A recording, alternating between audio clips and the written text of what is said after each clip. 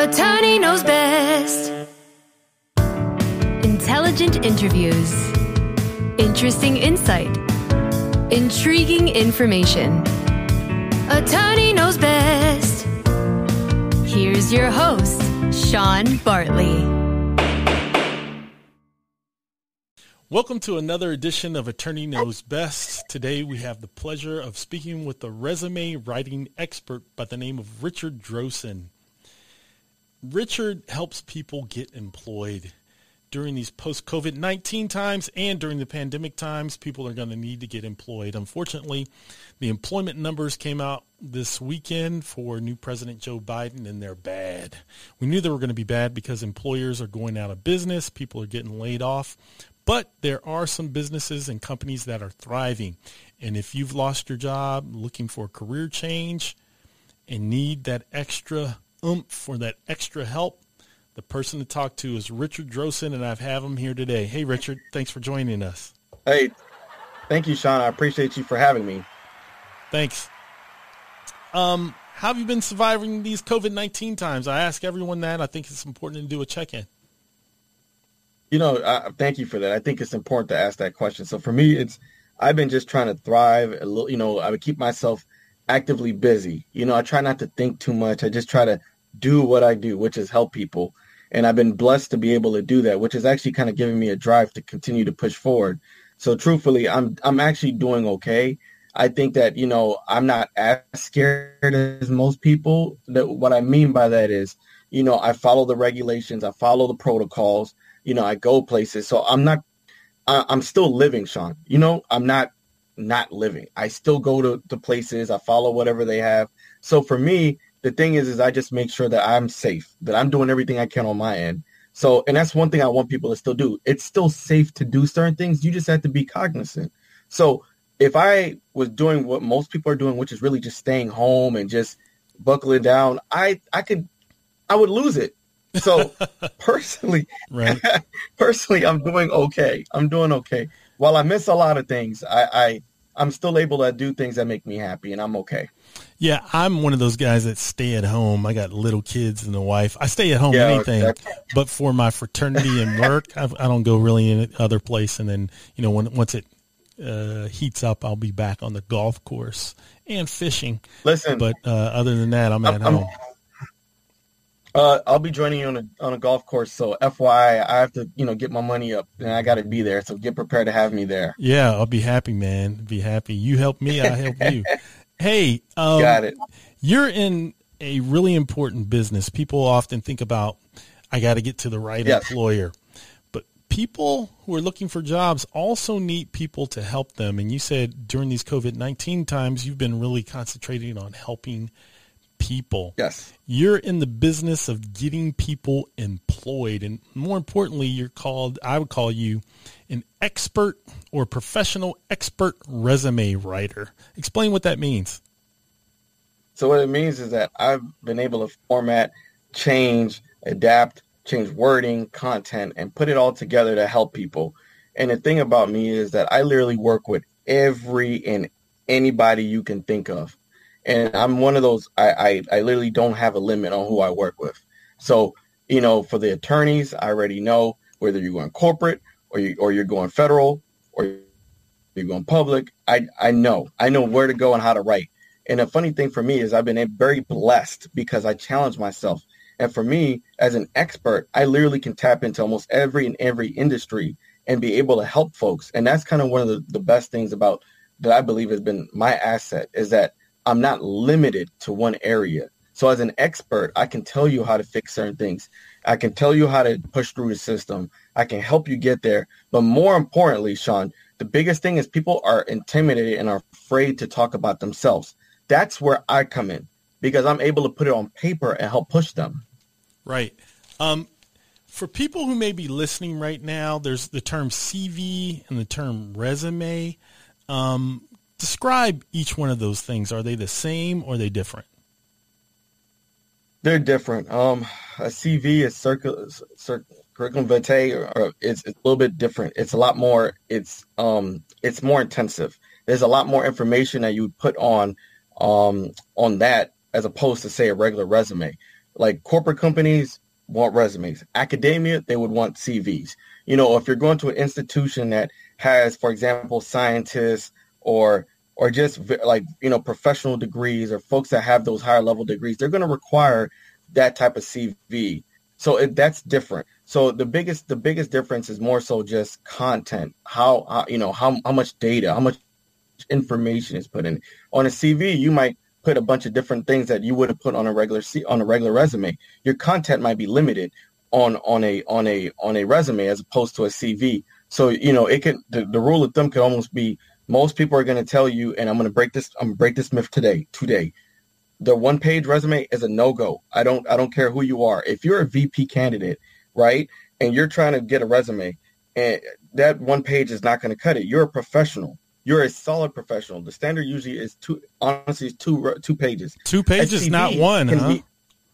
No, Sean, it's one of the biggest misconceptions, and it's one of the ones that I have to fight against my clients because they're coming to me, and I say listen, it's almost like you have, let's say, 25 years of experience. Now, if you and I break it down, the thing is that I have to put everything together, but I also have to make sure that the human resources person reading it understands that you match the qualifications.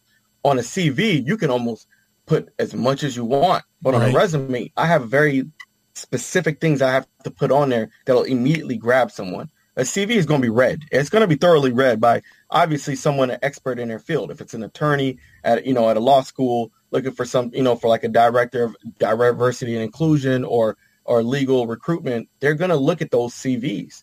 Where if that person was looking for maybe like a corporate counsel type position, it's going to be different. Right. So it's just content. The big thing is content.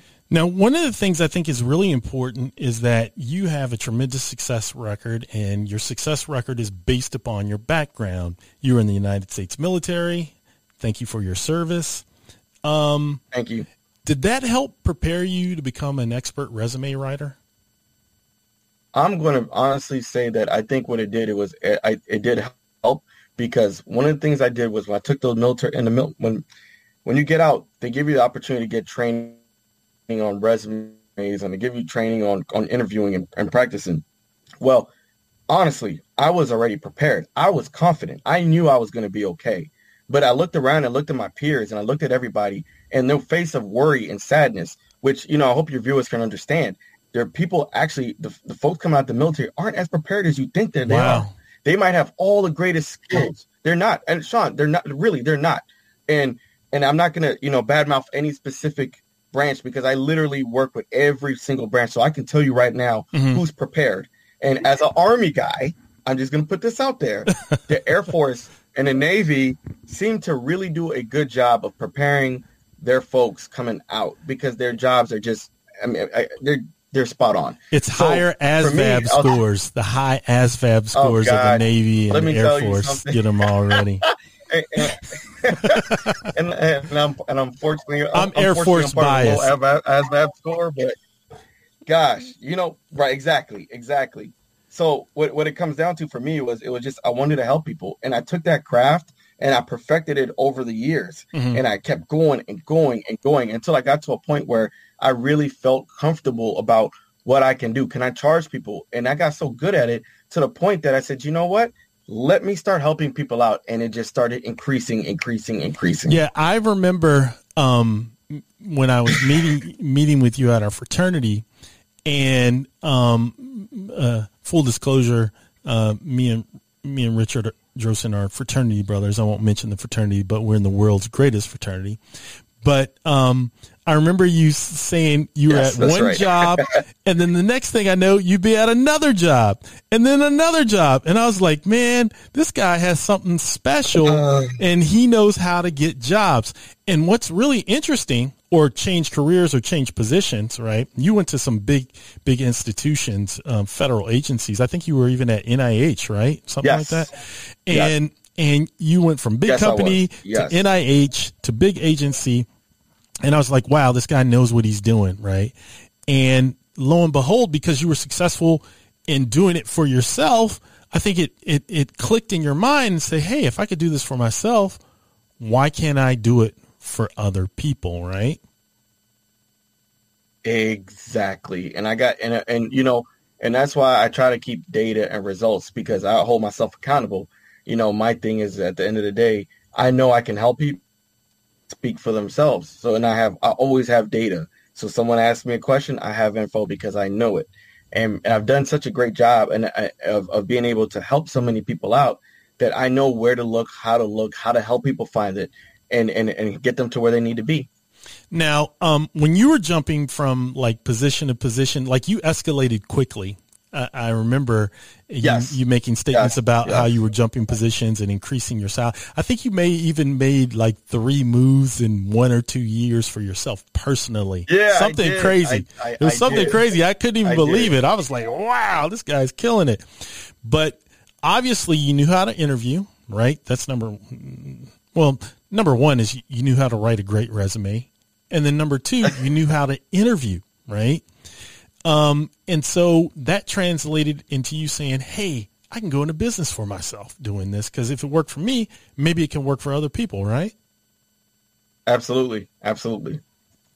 And it's, can you talk about those 3 positions you had and how you jumped from them in like 1 year and what'd you increase your salary by? Is something crazy.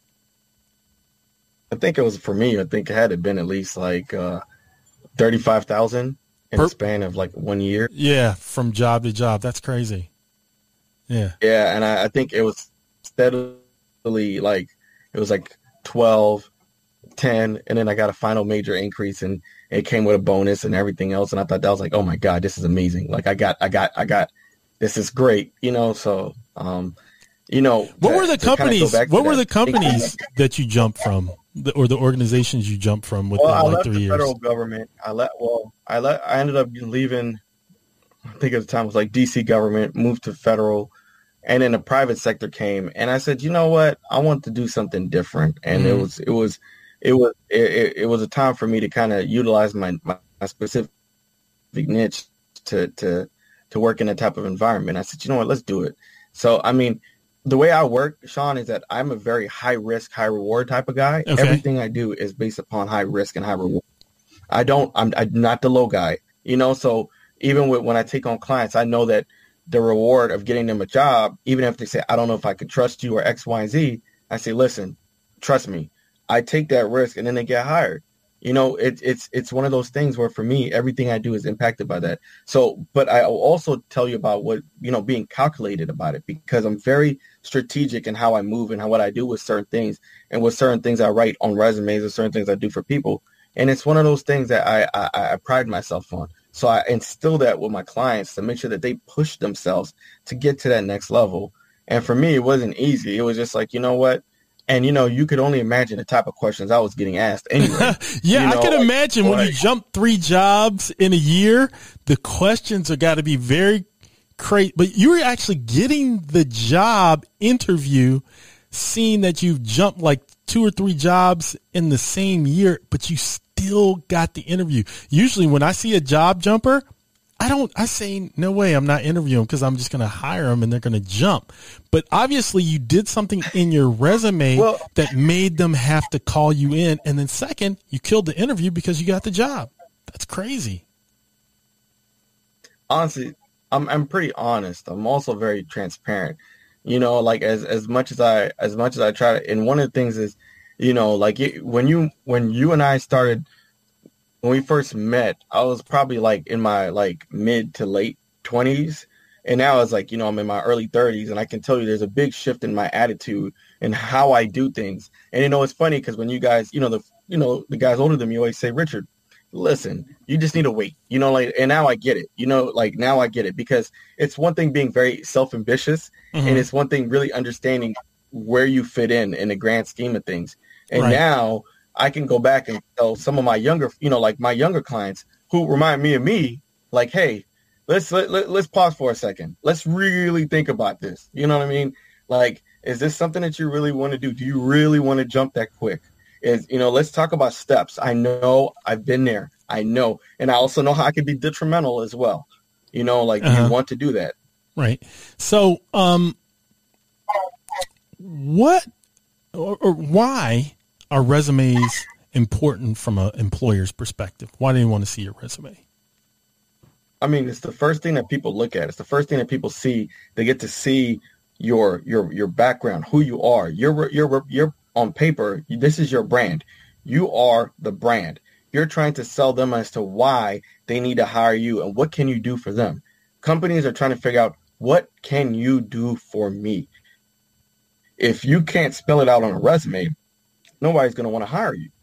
And it's important because, unlike European standards, here in America, we're blessed because we don't have to take photos, okay, put on our resumes. Right. So guess what that means? Our words are extremely critical as to how we make qualifications. So if someone said, you know what, I like this guy because I like the way he looks. He looks like he could be assertive.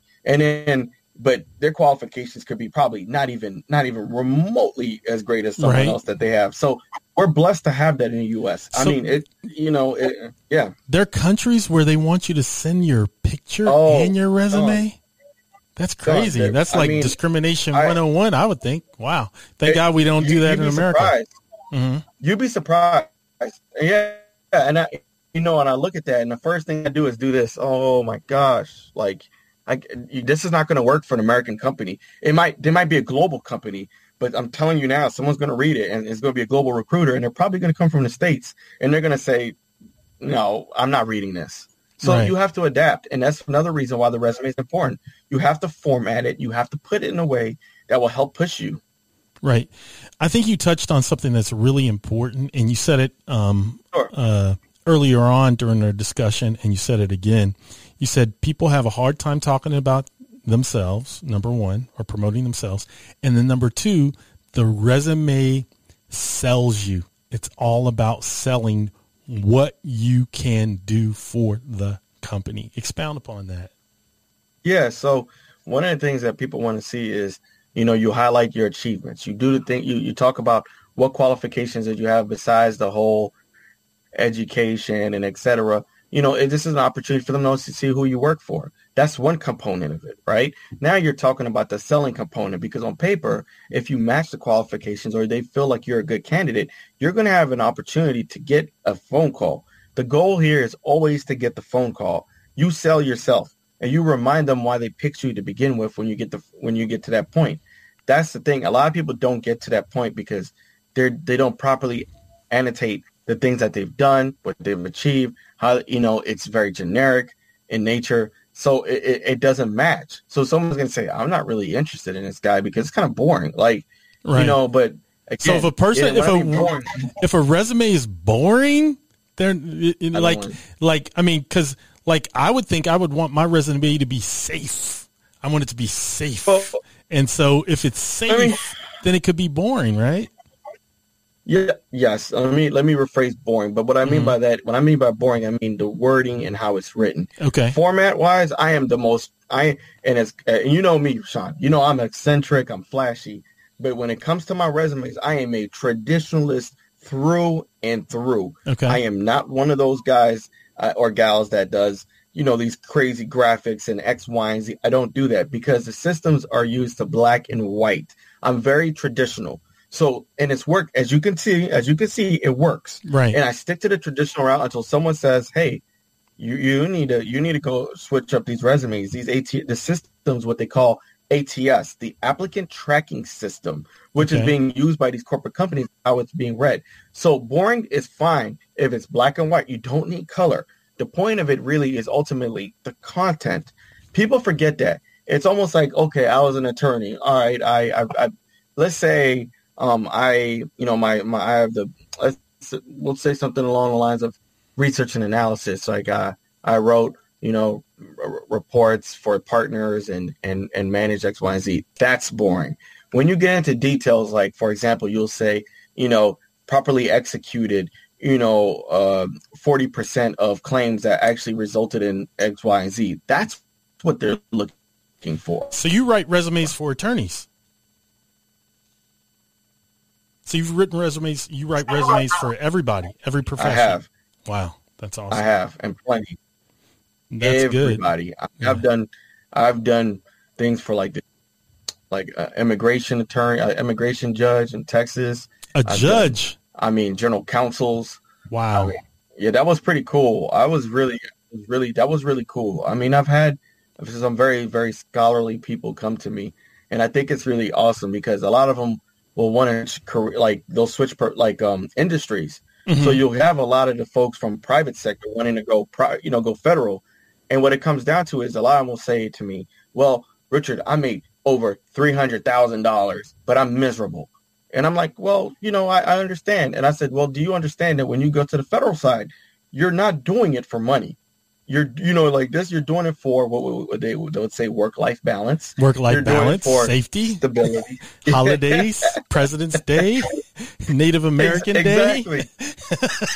Exactly. Work from home 3 days a week, telecommute. Yeah, man, when you work for the Fed. Yeah, you can't beat that. And I look at the attorneys and say, listen, I understand. So, and then I have the opposite where folks are like, you know what, I'm tired of making, okay money, and I'd like to go to the private sector side. I'm like, all right, let's go. And that's a whole different beast. So it really, I write the resume according to the industry sometimes, but it can be a big challenge. So you help people transition from federal employment to private employment and from private employment to federal employment. How do those resumes differ? And I know they differ because I try to get federal jobs way back, and somebody showed me what a federal resume looked like, and I said, man, I'm not doing a federal resume. They're different, aren't they? Thanks for listening to AttorneyKnowsBest.com. If you hadn't heard, I'm using Anchor.fm to record this podcast. Anchor is the easiest way to make a podcast. Let me explain. First, Anchor.fm is free. That's right, totally free. There's creation tools that allow you to record and edit your podcast right from your phone or your computer. Anchor will then distribute your podcast for you so it can be heard on Spotify, Apple Podcast, and many more. I listen to my podcasts on Google Podcast. You can make money from your podcast with no minimum listenership. It's everything you need to make a podcast in one place. Download the free Anchor app now or go to anchor.fm to get started. That's ANCHOR.FM to get started. Back to the podcast. Thanks for listening. So there's a big difference between federal resumes and corporate private resumes. What's the difference and why is it important? The big difference is that there are very specific things that they care about on a federal resume.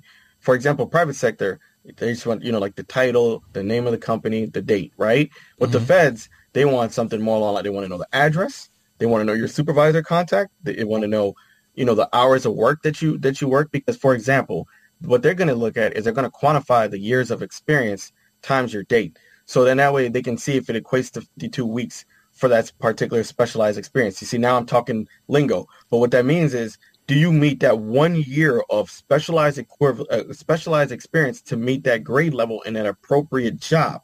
Now, the feds, they might say, the private sector might say, I just want 8 years of total experience. So, they're not necessarily looking for someone with X, Y, and Z. They're looking, can you meet that background? And then the hiring manager will make that decision based upon your skill set. Okay, they met. Now, again, this is where it gets tricky. The federal government, that's just the past HR. We're not even talking about going through the assessment because there are assessments that come with the federal applications. So now you're dealing with almost 2, 3, 4, 5 different steps before you even get the interview. The private sector, they're going to call you, they're going to assess you, but the assessment is going to come in the form of maybe a interview unless you work at, for example, Capital One, where one of my recent hires got a humongous pay raise. Is Capital One meaning Capital One Bank? Yes, correct. Okay. But the corporate headquarters, and let me tell you something. And when you realize why he deserved the salary that he deserved, because he passed they're known to challenge their cybersecurity folks before they even get to the door. So you're going to take a test. If you can't pass that test, you're not going to work for them. Okay. So their salaries are justified based upon the level of skill. It's almost the same thing for the feds, except that they're going to see, can you meet the requirement? But then don't forget, you're going to go see another SME, a subject matter expert that's going to want to hire you and say, I like this person. Let's bring him on board. Yep. Okay. There you go. And that's in the federal government? Challenge. Or is that at Capital One? Yes, correct. Okay. No, that's just in the federal government. I'm trying to explain how there are some similarities based upon the industry, but also the job. But the federal government requires a lot more information. They want more. There's more in-depth info that you're trying to match so it can be classified for certain roles. And it can be very daunting. And it's one of the hardest things to do. Yeah, when I looked at the federal application process, I just was like, I'm not doing this. I was like, it's a federal job. And the information that was required I thought it was preposterous. I went through their website and had to do, what was it called? FKAs, something like that. KSAs. KSAs. Knowledge, skills, and abilities. Knowledge, skills, and abilities, right? And if you don't get these KSAs right, what happens? You're already kicked out. Because, right. I mean, this is where they your self-rating or your own self-assessment is matched to what they have and what they're looking for. So imagine you're putting yourself trying to be honest. I'm not saying anything, everybody. What I'm saying is, if you're going to put yourself lower, just be prepared that you're going to you're 10 times out of 10, you're not going to pass. I just gave everybody a golden nugget. Do not rate yourself low on anything. Let HR figure it out, and they'll tell you whether you meet it or not. Okay. And they'll go from there. Now, you're an expert in writing KSAs, right? I'd like to think so. I mean, I've done it for the federal government. I've done it for DC government. I've written plenty where I've had to actually write, things out and explain how I meet the qualification. So it's a lot. It's a lot. Yeah, when I was doing the KSA thing, I was arrogant and I was young and I was like, man, I'm not writing all this thing out. And one of my friends, her name's Rachel, and she worked for United States Army, or I think it was either United States Army or United States Army Land Acquisition or something. She goes, well, if you don't write the KSAs right, you're not going to get the job. And I said, well, how'd you get the job? You knew somebody. And she goes, no, I knew nobody. I just took meticulous time to write these KSAs. Yeah, and what is happening now is it's more so multiple choice. So a lot of it is multiple choice. And the biggest thing is just identifying where your job matches what they're looking for and writing that in there. So it's shifted quite a bit to more of a multiple choice and just identifying where that job is aligned with what the announcement is. And you do that, you'll be okay. But again, if you're someone that's clueless about it, it's going to be very daunting, period. And it's almost like, I don't want to do it. So a lot of folks are like, I don't get it. I mean, you can imagine the questions I get, like, did I do this right? Am I okay? That type of thing. Explain the corporate resume and how that's different from a federal resume. The big thing is it's less, I mean, it's content and data driven, just like, federal, except that there's certain things that just don't require as much information. They're not going into the full details of who your supervisor was, how many hours a week did you work? Does the language match what the federal announcement is saying, or does it match classification there? This is really ultimately with a corporate resume. You want to make sure that as best as possible that it meets some of the criteria and some of the things that they look for in the qualifications. And you're also putting that in your resume. And then those are read differently from how a federal resume is read, in terms of it goes through a particular system, it goes through certain folks. And it's one of those things where you have to be kind of careful about what you put on there. What do you think triggers an employer's attention when that resume comes across their desk in the private sector? I think, most people will talk about how quickly, how quickly can the resume be scanned by like the naked eye and what they see. I personally will say it's all about format and how clean it looks, and then the qualifications. How did you write it? Did you capture something? I always believe in a strong summary. The summary is so critical because it is essentially telling your story before you get there. Mm-hmm. So it's a lot. But what they look at is content, and they might be looking for very specific things. It's almost the equivalency of something crazy like this, Sean. Imagine like you and I go for a job, right? And on a corporate resume, let's just say that they want someone, let's say for something generic, let's just say like a contracts advisor. Right. You have the legal side of contracts, right? But I have the vendor management aspect. So we're both viable candidates, right? Right. And let's just say in the announcement, it says something about advanced proficiency in Microsoft Excel. And let's just say that you have it and I put advanced proficiency in Word and Excel, but I didn't put it the way I just said it, but you did. Guess who's going to get looked at faster? You are. How's that work? Are they using some kind of scanning software? Wording. Are they using a scanning software? Yeah, they're using there's a term I've heard. Yes, so this is where the applicant tracking system comes into play, and this is where a lot of stuff comes in, where you'll put the word resume in, you'll look at it, they'll scan it, they'll say, okay, this person meets 85% of qualifications. Let's cut off at 85, and everybody else that doesn't, let's go. I can start having these phone calls with 85% of these candidates, and out of these, I like them, like her, nope, don't like her, like him. Let's get, now we got a solid number. I got 25 candidates. Let me go ahead and push the next 15. All right, I think 15 is an acceptable number to send to the hiring manager. Boom. Now they can decide, okay, well, I want these five. Everybody else, no go. So it's a process of elimination. And it's important that you have certain things so you can get through the system and then get to the hiring and then get to the recruiter and then get to the hiring manager. Right. What are some of the major companies, without telling the position or the individual who received the job, what are some of the major companies or organizations that you help people get employed by?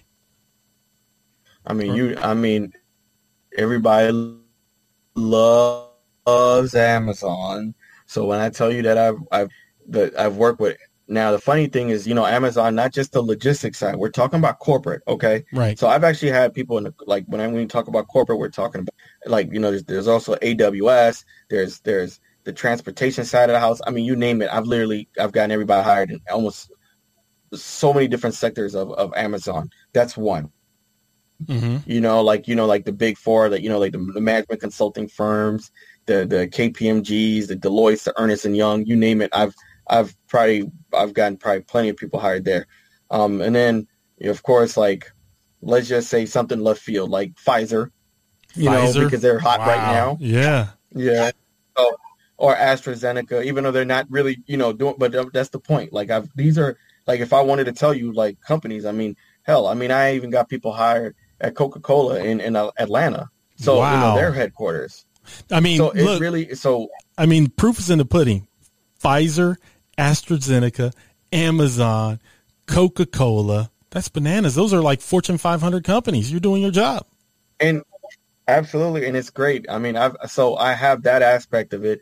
And then of course, the federal side, you name it. I've gotten pretty much everybody at every higher level you could think of. Mm-hmm. So, state, county government, you name it. And it's not limited to DC. I need people to know that I don't limit myself to the DC area. A lot of my clients actually are now coming from, I already did my area here. I've mastered it to the point that I'm good. And I have clients, I've probably had funny thing is I've had people hired and you're going to laugh, but surprisingly places like North and South Dakota, I would have never thought I'd reach anybody. Wow. There. But that's my reach that I've been able to reach. The only place I probably haven't had it, Wyoming, I did somebody from Idaho where, so I really have been able to touch everywhere. And I can honestly tell you, if you ask me, and that's why I take jobs very seriously, I may not be an economist, but by trade, I understand where location wise, where people are working, where they at, okay, this area is crap. And I'm just oh gosh. And I immediately I kind of start panicking because I'm yeah, you're going to pay me X amount of money, but I don't know how that area can be very rough, so it's I have to be very sympathetic and understanding of the person's location and how long it's going to take them and tell them the reality. Yeah, that's awesome. Through the power of the internet and your access on the internet at rdroresumes.com, that's RDRO resumes.com. People can access you all over the world or all over the country. That's awesome. Absolutely. Based upon your success and your experience in resumes, what are the 3 biggest errors that you see in resumes? Well, I'm going to start off with something that I see that I'm not a fan of. Mm-hmm. It's adding like tables and formulas and things of that nature it's okay to put percentages and data. I think that when you start adding more things to it, it starts affecting how the system reads it. And I get a lot of these where they'll insert tables and put X, Y, Z, like a bunch of stuff. I see what you mean. Like a formatting table. Exactly. Okay. A format within a format. And I'm like, that thing is not going to get read. It's not. So then you're looking at, besides that, I'm trying to go away from the typical banter of grammar and everything else. The thing about it is, and I hate to be such a, so different about it. A lot of times the jobs are written a certain way, and you also want to make sure it matches what the jobs are saying. And you may not necessarily agree with how grammatically correct it might be, but at the end of the day, it's also how it's written sometimes to help push you. And I'm not saying that grammar needs to be right or wrong, but what I'm saying is you have to pay attention to how it matches the job. And that, so the grammar in the job posting. Second thing, do you have the qualifications that's in there? Mm-hmm. Sorry about that. I said the grammar is important. The grammar is, mm-hmm. But the grammar in the job posting can be incorrect, but you want to make sure that your grammar is somewhat similar to giving the employer back what they're looking for in their same style of speech. I know this is probably going to tick a lot of people off because I deal with a lot of perfectionists, and I sometimes say, look, I understand what you're telling me, but I'm also telling you that the system is put in there. Just take my word for it. And I've had a few, and sometimes, I fix whatever I can fix. But the big thing, honestly, is content. Content, does it match what they have? Strength and wording. And what I mean by strength and wording, it's how are you writing your words? Is it bland? Is it just, oh yeah, I did this, I executed this, or I was able to achieve the following without using the word I, because you'd say, successfully implemented 46 blah blah blah blah, $1 million into a project. Okay, great.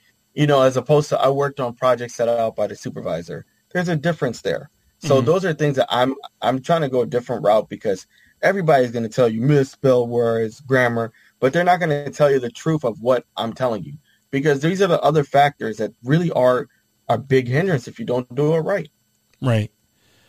So one is the grammar. That's a major error. The formatting, like a grid or a graph, that's another major area. Would you be so kind and pointing out maybe a third? Is there a third one you see oftentimes? Okay, well, I hate as professionals I have to say this, but the email addresses are still a story. You'd be surprised, Sean. Like the emails that I've read, you'd probably lose your. You mean the email address? This guy has a Yale degree.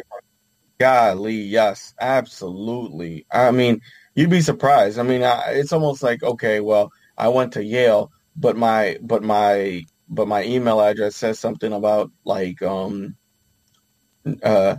for Nerds or something like that, and you're like at Yahoo. It's like, so it could be like it could be Jim Smith, and then the email address would be nasty nerd at yahoo.com, and that's so unprofessional. Yeah, exactly. And you'd be surprised, and these are really well polished people. Okay, so it doesn't matter.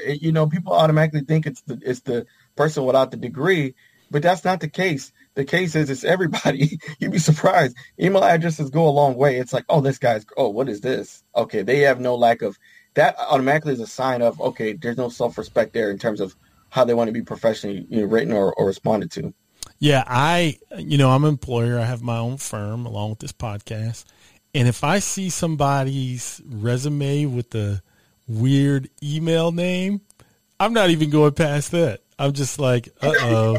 I'm looking at the email name, and then I might Google the email name to see what's going on with this person. I'm like, your name is junk in the trunk 2000 at gmail.com. Like, you're not making it past that. I'm not even looking any further. Yeah.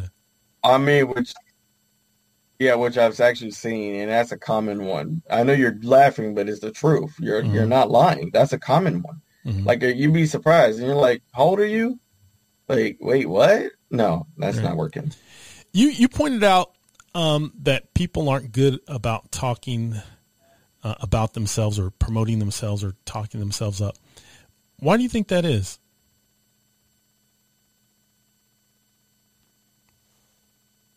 Have an innate ability to try to be humble, so they don't want to appear a certain way, and they also don't feel like they've advanced to a certain level. So it's almost convenient to not talk about yourself, in such a high manner, because everyone always says, "Oh, be humble, be X, Y, and Z." Not on the resume. The resume really needs to highlight your ability as a professional to achieve, that the next level of what you're trying to do. Mm-hmm. Yeah, it's hard. I mean, Americans don't like when you brag about yourself, right? But how can people know, how can employers know what you do unless you brag? And I think that's important that they hire you, because you get to brag for them, and you take away the trepidation or fear or social reluctance in them bragging for themselves. Yeah. So that's another great reason to hire you. Yeah. So you can brag for them. Absolutely. And a lot of times I might be able to bring something out that they're like, wait a minute, I actually did this. I'm 3. Can I add additional things? So it helps build the foundation. Then they get very comfortable, and they're ready to take on the next steps. And that's important for me. One of the most important things, I think, and maybe I should have got at this sooner in the podcast, but the reason why I wanted to interview you is that you've been tremendously successful. You share your salary increases you're able to garner for people making a jump from one company or one organization to another. And you also share the position change that your clients have been able to obtain through your resume writing and coaching. How many people have you assisted in getting hired just in the month of February? Share that. 27. 27. And we're only on the 22nd day. 27. That's amazing. 27 people in February. And how you've been doing this for a number. Yeah, that's amazing. And it's during COVID-19 pandemic, and you got 27 people jobs, 27 clients, new jobs. And I think you got one client, a new job, who's been out of school for how many months? I think they were out of school for a year or something, struggling. You mean like yeah, they were a whole year. I mean, for this year, I think I've had a few, but that one right there, it was about a year and some change, and they were struggling to find a job, and they were able to finally get something, and I always tell them, patience is a virtue. Like, it will work. This is it. Like, for some clients, they might get hired tomorrow. Yeah, but the thing is, the person, and they think I can do the same for them. Yeah, the person had been out of college for over a year and a half, but they didn't hire you while they were out of school. They hired you within like a month or two. In a month or two, you were able to get them a job. That's what I think we need to point out. They didn't hire you right away. Right. They were out. Yes. They were doing it on their own for over a year and a half. They hired you, and then voila, they got the interview. Then they got the job. That's amazing. First job. And exactly, that really made me happy. I couldn't believe it. Because, and it's so funny, Sean, because I've helped so many people. So sometimes I get a bunch of emails and phone calls. I'm like, oh, wait a minute. I have to go back and read my emails to go see when was the last time I worked with them, so I can see the dates of, hey, I worked with this person. It was a year ago. Oh, crap. This was 6 months ago. Oh, wait a minute. This was X, Y, and Z. So it helps, put things in perspective for me, as well. Right. So total in all your years of experience in writing resumes, how many people do you think you've gotten a new job or helped them obtain a new job? Well, I know it's over 4,500. 4,500. Oh my God. I had no idea you helped that many people. That's amazing, Richard. Wow. And, do people come back and recycle their resume, or do they just keep plugging away with the one that you wrote for them? A lot of them come back to me for edits and changes, and I do it for them. And then I'll sometimes just, and sometimes they don't need me. And that's also good because they're already using my product, and all they have to do is send it out, and I'm happy. Right. Yeah. So it works. They're already using your product. And that's the good thing about it, because you give them the initial framework and then they can go from there. But tell me about I just gave away one of your success stories because I was blown away by it. The kid that graduated from college. I say kid, I'm 50. The young person that graduated from college couldn't find a job, and then they got you. And tell me about your two best success stories, like somebody who was totally qualified, but their resume was poorly written.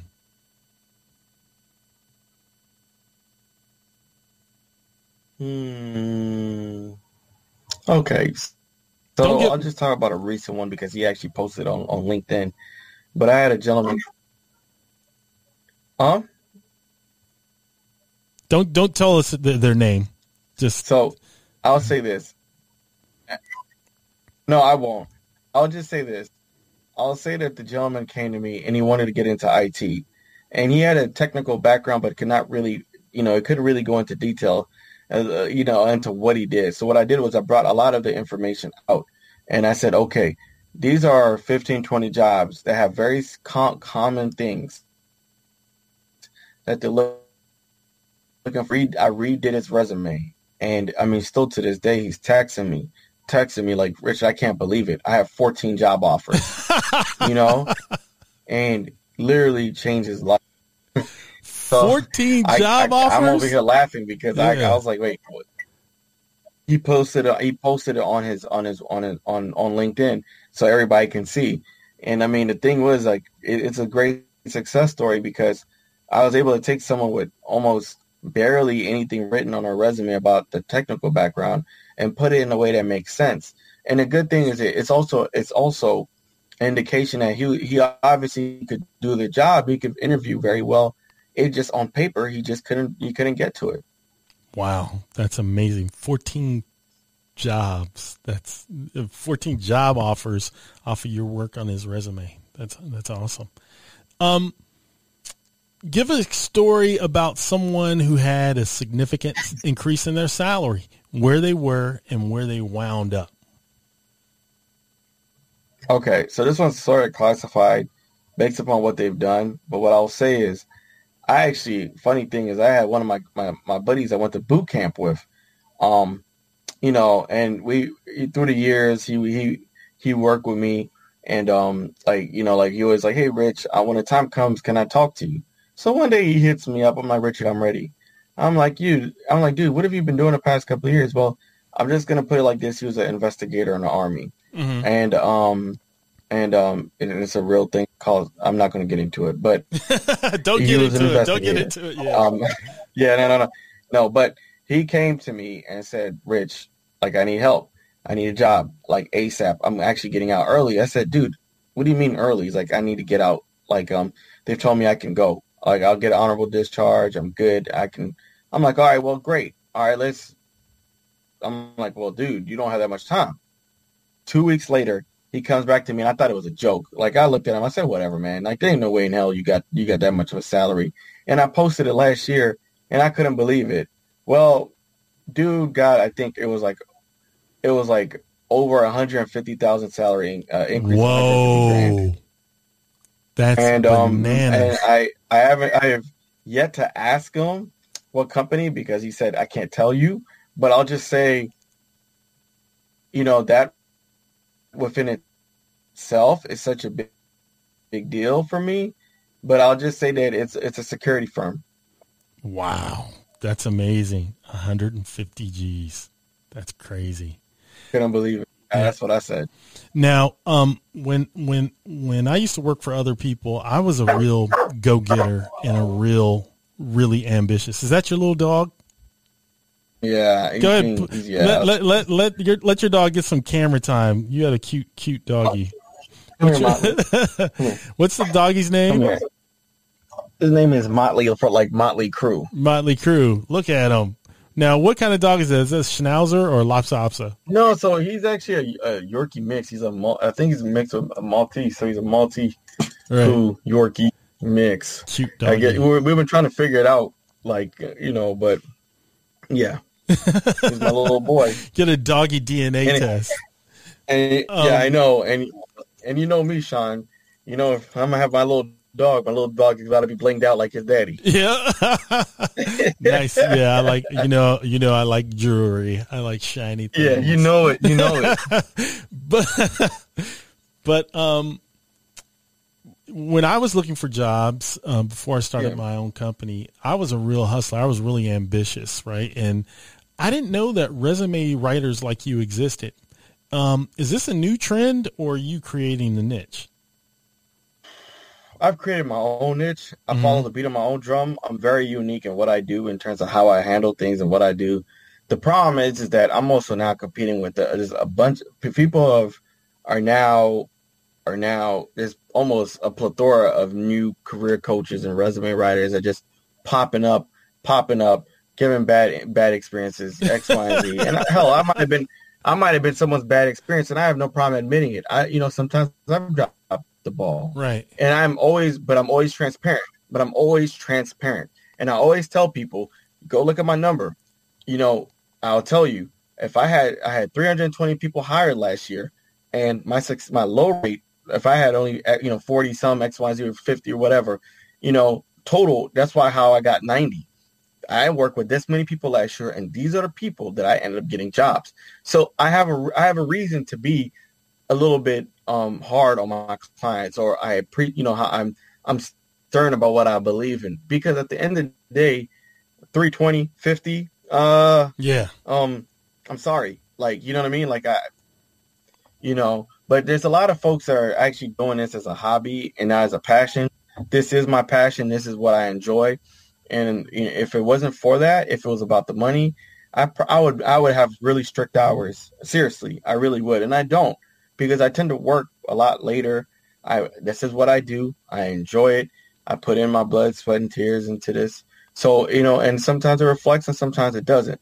But the thing is that it is becoming a very new industry, because people are trying to find ways to make money. But then those folks also tend to get burnt out quickly, because when you get your first client and a couple clients start being nasty to you, or they don't like something and you're trying to prove your point, and it goes sideways, it's just a whole different ball game, because you're playing with people's livelihood, right. And it's a whole different ball game. What is your ideal client? Who should hire you? Self-sufficient, they understand that it's going to take some time. My clients, I have a variety of different clients, and a lot of them are very, the ones that are successful are the ones I barely even hear from, honestly. And then next thing you know, like, "Real Richard, I have an offer." I'm like, "Dude, you do?"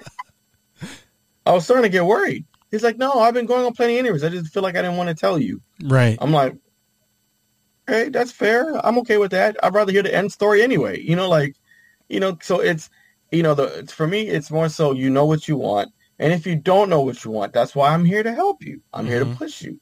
So, and it's okay. I'd rather you come to me wanting to learn and wanting to be on the right attitude, because attitude, believe it or not, plays a big part in this. And it's, it really is, Sean. I can't stress it enough.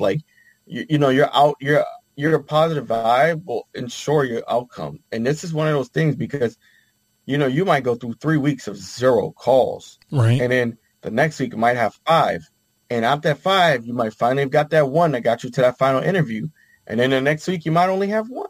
Right. So you have to really think about, it's like it's a numbers game. You have to sit there and you have to put the paper, put pen to paper and push and just be self-sufficient. It takes time. Now, do you help with the coaching and interviewing also? Yes, I do. I've helped a lot of clients with interviewing at all different levels. Um, Behavioral based interviewing, technical. I mean, but Sean, believe it or not, what is hurting a lot of people is the soft skills. Mm-hmm. People might be really good at their jobs, but the people aspect of it and how to deal with situations and talk about those situations are the hardest thing that I'm dealing with right now. And having to bring that out of people, it is extremely difficult because there are folks that just they struggle with that. And I don't want to blame social media or don't want to blame the environment that we're in, but man, it's very disappointing. Very disappointing. Yeah, I do a behavioral style interview in my interviewing, and I worked for a great corporation, and I'm going to say the name of the corporation that I worked for. It was American Honda, and American Honda interviewed 2,100 people throughout the United States. This was back in 1995, 1996. It was called the Honda Management Trainee Program. And if you made it through that, they usually picked like 10 to 12 individuals a year. I don't know if they still have the program, but they used a behavioral interview style, and I had never experienced it before, but lucky me, I had a job in sales, and I liked to talk, and I knew how to think, and I knew how to be truthful, because the behavioral interview style is really going to test whether or not you're truthful, number one. And then number two, can you do the job that they need you to do? And can you be worked with to get that job done? And so American Honda taught me that, and I was lucky. But a lot of people don't have those skills. Indicator to see how. Right. So you prepare people for the interview. How long do you spend with them? No, they don't, Sean. They don't. Mm-hmm. How long do you prepare people to get ready for the interview? 45 minutes. Mm-hmm. It could be multiple sessions, but usually it's about like 45 to an hour and a half. I tend not to do that too long because I don't want people's attention span to start losing after a certain period of time. And I even start being like, okay, we need to pause. Let's go back and do it tomorrow. Take a break. And that's one of those things where, 45 to an hour and a half is good, but I try to limit to an hour and then pick back up. Right. That's good. Yeah. The interviewing styles and ability to answer questions and make yourself likable, right? People want to work with people they like, and they don't want to work with weird people. Absolutely. Absolutely. They want to be comfortable. What are the three big interview mistakes you see people make and you have to make sure they don't make? Well, if you're talking about behavioral based, right? And, try to avoid the word we. The we is because that takes away from you.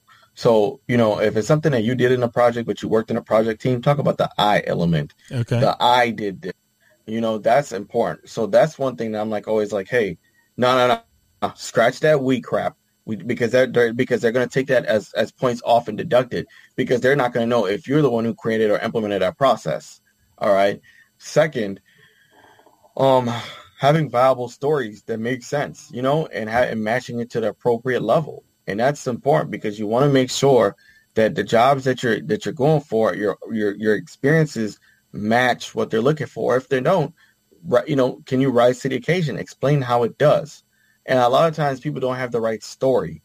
And with the behavioral base, another or last important thing for me is ending on a positive note. And now this sounds crazy. Now, the reason being is with the behavioral based interviewing is tricky because there are going to be some things that you answer or they might ask you that are purposely there to really see if you can talk about the problem, the solution, and what did you do to make it work. That is important. If you can't talk about the successful outcome of a bad situation or what you did that was right, or even if it was a bad situation, but you can explain, look, this is what I learned, this is what I did, and I implemented and followed through. That is a sign of somebody that understands their error, can improve on it, is coachable, and is also identify ways to improve in that amount of time. And those are people don't do that, Sean. So they're having they're not able to speak on those things. They're not able to talk about it and not able to move forward. Yeah. Being coachable and likable and those those other 3 tips you gave are really, really essential. Let's talk about cost.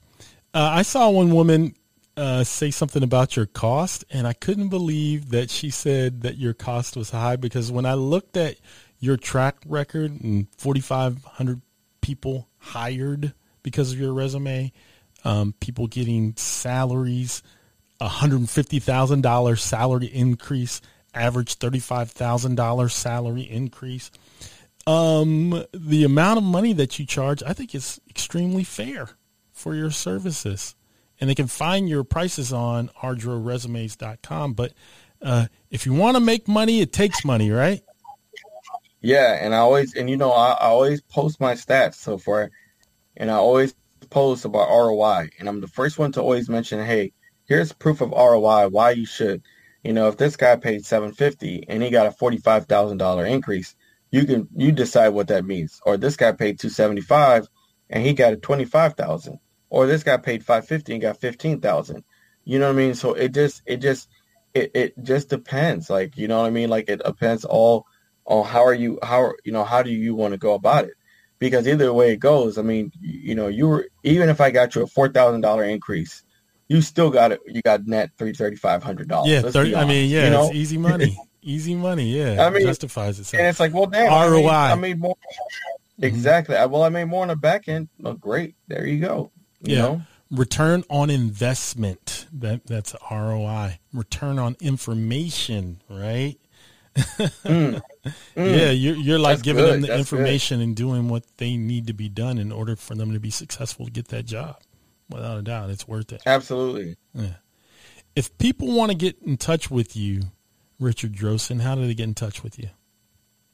Well, you can find me on LinkedIn. That's where I have a lot of my followers. I'm not just your regular schmegular connection. I have, I think, over 27,000 connections on LinkedIn. So I'm very active on there. I have 297 recommendations on there. You can find me at Richard Drosin on LinkedIn. And on Instagram, it's rdroresumes. On Facebook is RD Resume and Career Coaching. And you should be able to find me any one of those. And if you just want to reach me directly, you can go to rdro resume. That's RDRO resumes.com. And you can find me there. How do you spell Drosin?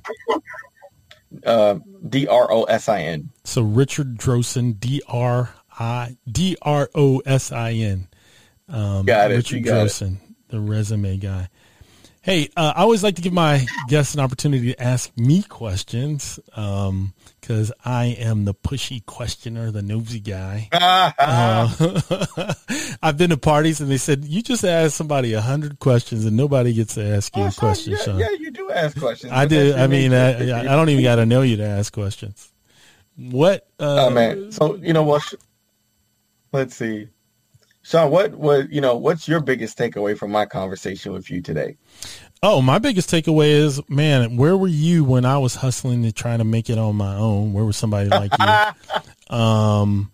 But, maybe it was God's plan for me not to have a resume writer so I could start my own business, right? But, I would say if you're looking to get the big time, right, and not have any career regrets, and maximize your opportunity for a job at a Fortune 500 company, like you've been spinning your wheels, you're stuck, it's worth paying the money for Richard Drosin to give you an opportunity. That's why I wanted to do the podcast. I kept looking at this stuff. I said, man, Richard's rolling. He's balling. He got the shiny necklace.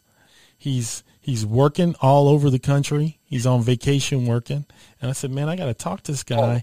And then second, people need to know what you do so that they can utilize your skill and talents and live their best life. And I think that that's important. One of the things people have to get over is like corporate, the work world has a look, right? But the person who has the gift to help you doesn't have to have a look, doesn't have to have the name, doesn't have to have the voice, but they understand the primary thing for job winning, career advancement and money earning. And the number one thing is sales. And there is somebody who can sell you better than you can sell yourself. And his name is Richard Drosin. Don, I can't even, I think I don't want to ask anything else because that was beautiful. And I think, one of the things I pride myself on is that I work with people that don't look like me, that don't have tattoos, they don't have jewelry, they don't do X, Y, and Z. I'll probably work and to be very candid, right? To be very candid with you. Like, I don't push anybody away. It comes down to respect and how you treat me. For example, let's just, not to bring politics, because we're not bringing politics, but what I'm going to say is I've actually had a few Trump, appointees, just looking for resume writers. I didn't turn them away. I did not turn them away. A Trump person came for you to write the resume. That's awesome, man. Yeah. And I basically, I just said, hey, this is the things I can do, whether they chose me or not. Just being able to have a conversation where you can tell that person it wasn't a bad person. They weren't, they legitimately just had a job, and you could tell the difference in people. And when I tell people to say, look at me, I've worked with everybody. I mean, I have people who are making, $400,000 a year doing stuff, and they probably would never talk to me on the street. But here they see me and they see that I can help them. Guess what? They're getting their peers and everybody else to come to me because they say, Richard, I like you. I like your professionalism. When it comes to this, I like who you are. So, and I appreciate you sharing that because it's important to me because, especially being biracial and growing up that, like living in a city, I've been able to be blessed to connect with a lot of people. And my biggest attribute is I connect with people at every level. And that's been my biggest asset. So I like people. So I tend to, gravitate. Yeah, you like people. You're likable. You're friendly. You're a relationship builder. And you advance in our fraternity because you're likable, you're dependable, you're trustworthy, and you're a relationship builder. And I think it comes across in your work because our employers want people who are likable, dependable, team players, and achievers, and you do it all. And I think it comes across in your work, and everybody's getting the benefit of your success in life through your resume writing and your personal career success. So it's awesome. Thank you, Sean. That means a lot. Thank you. Yep. Hey, man, thanks for joining us today. I hope the audience got a lot from this. You got 3 tips on the big errors. You got 5 tips on interview mistakes. And more importantly, you got to meet Richard Drosin. You get an opportunity to like him and love him and hire him. Go to rdroresumes.com, talk to Richard Drosin, hire him, get that job of your dreams, get the career advancement that you deserve, and more importantly, get paid. Hire Ardro Resumes. Richard Drosin. I appreciate that, Sean. Thank you. Yeah, man. Thanks. I'm a big fan, and thanks for joining us today. All right. Absolutely. Thanks. All right. Excellent. Thanks. Attorney knows best. Intelligent questions. Interesting